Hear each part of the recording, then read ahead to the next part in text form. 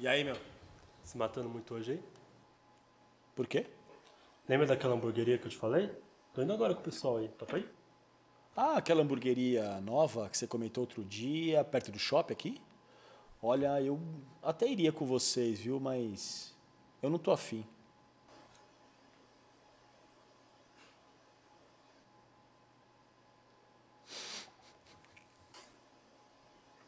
Quer saber? Eu desisto. Vai com Deus.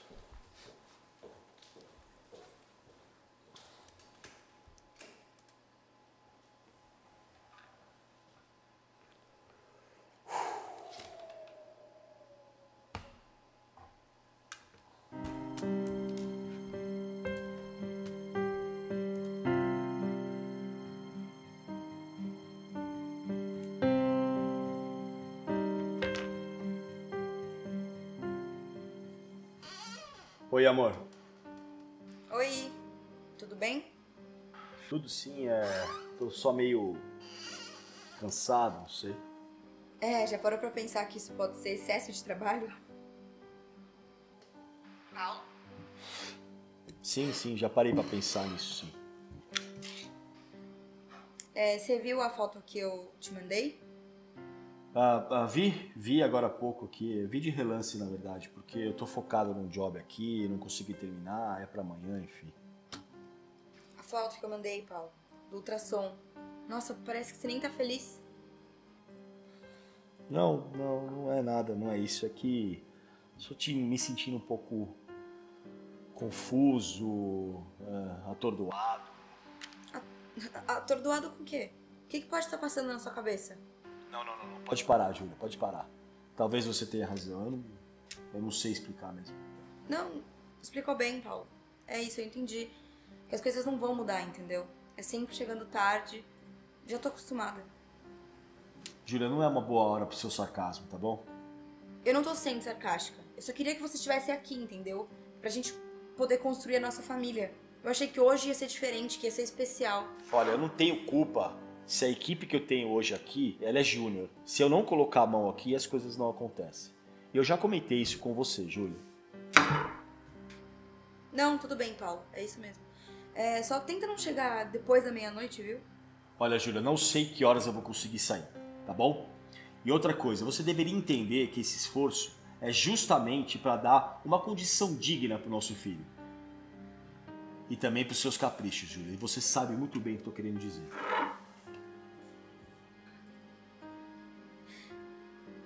Paulo, parece que eu nem te conheço mais, sério. Ok, Júlia, depois a gente fala e... Alô? Alô, Júlia? Porra.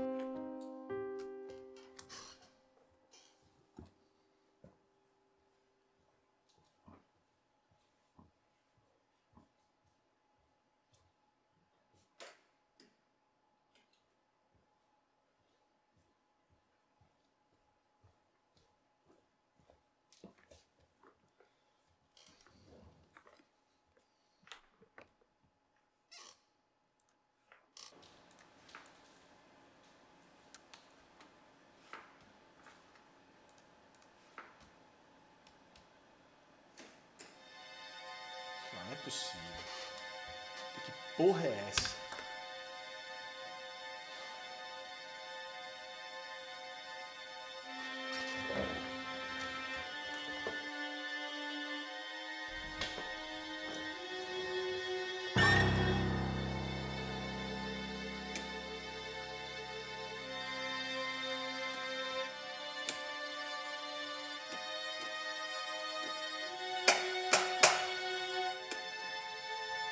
Bom, foda-se.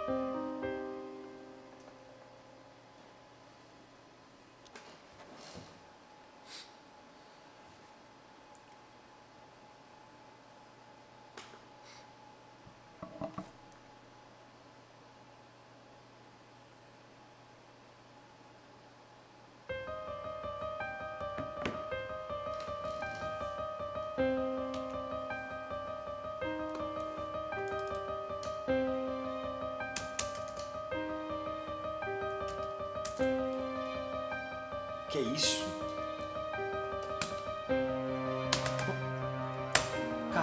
Caralho, o que é isso?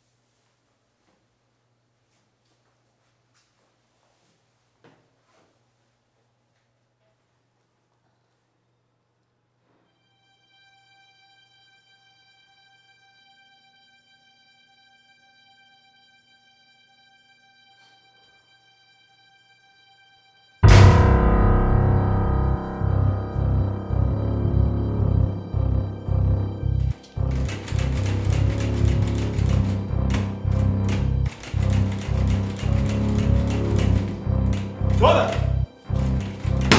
Quer parar com essa porra?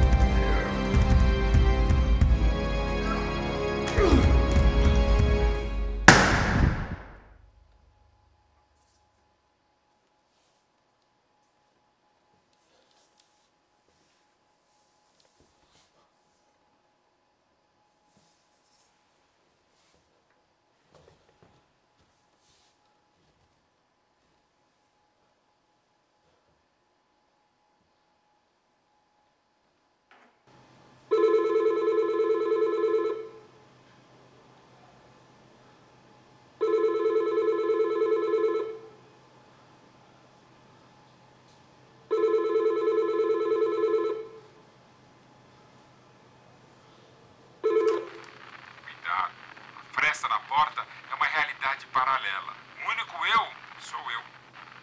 E tem certeza que o único você é você.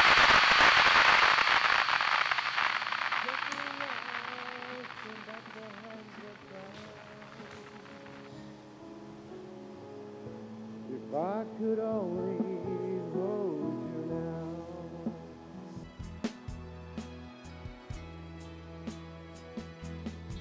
I've been too long in the wind, too long in the rain, taking any comfort that I can.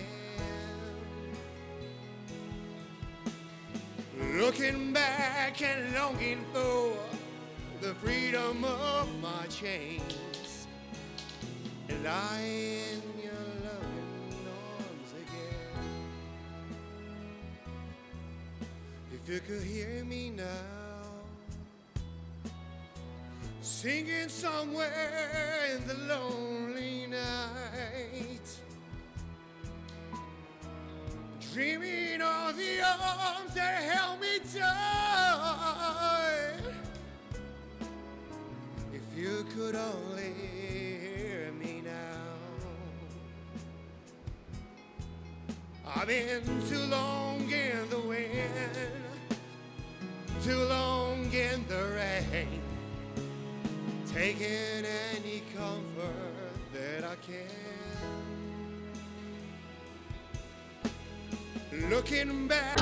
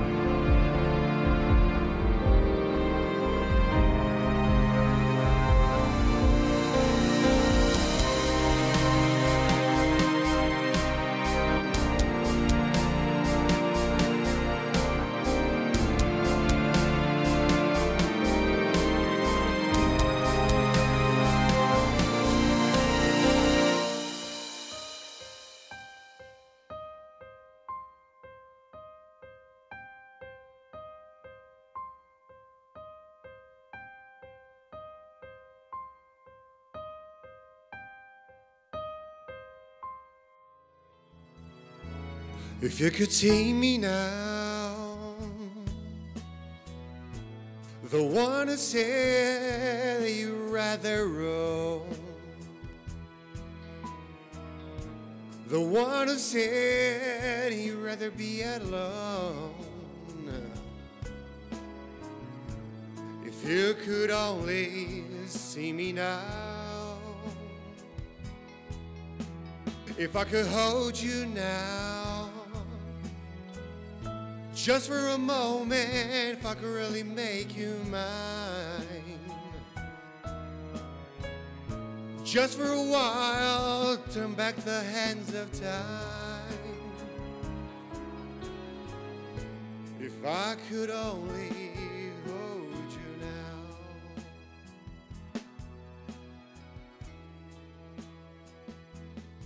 I've been too long in the wind, too long in the rain. Boa noite. Hoje estamos perplexos com outro crime bizarro. Um assassinato brutal aconteceu na última terça-feira. No dia do crime, o marido chegou em casa e com um martelo golpeou a sua própria esposa, que estava grávida, enquanto ela dormia. Depois de ter tirado a vida de sua esposa, o marido colocou o corpo no porta-malas do seu carro e dirigiu até se jogar de uma ponte próxima. O homem quebrou o pescoço e morreu durante a queda antes de atingir o solo. Alguns dias antes de ter cometido o brutal assassinato, vizinhos dizem ter ouvido o marido repetindo uma sequência de números em voz alta, enquanto ouvia o rádio dentro do seu próprio carro. Os vizinhos disseram que o homem parecia estar entoando algum tipo de feitiço estranho. Esse é o quarto crime que acontece desse mesmo jeito. E em todos os casos, o criminoso era um pai de família. A polícia diz que os crimes não têm relação alguma. Fiquem ligados para mais notícias.